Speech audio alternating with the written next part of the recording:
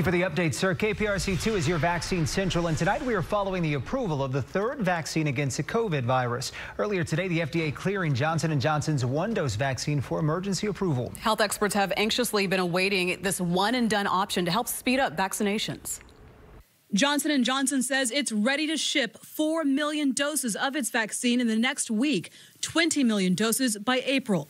This vaccine is in many ways, it checks all the boxes. It's easy to store, it's one shot, and it's going to keep you from seeing me and my colleagues in the hospital, especially in the intensive care unit. This is a no-brainer.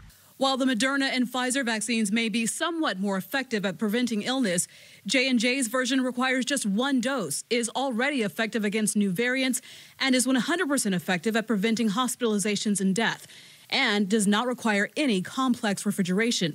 Dr. Anthony Fauci urged Americans not to forego that level of protection in hopes of getting a different vaccine. Get vaccinated. The vaccine that's available to you, get that vaccine.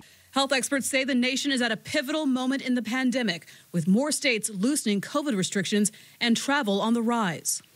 The choice is ours, but it's all ultimately behavior. So masking, distancing, avoiding all non-essential activities for the next 2 to 3 months until we can get herd immunity, more vaccinations, and more arms.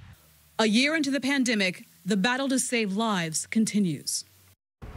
And you can follow the latest on vaccines here in our area and across the country on our website, click2houston.com/vaccine.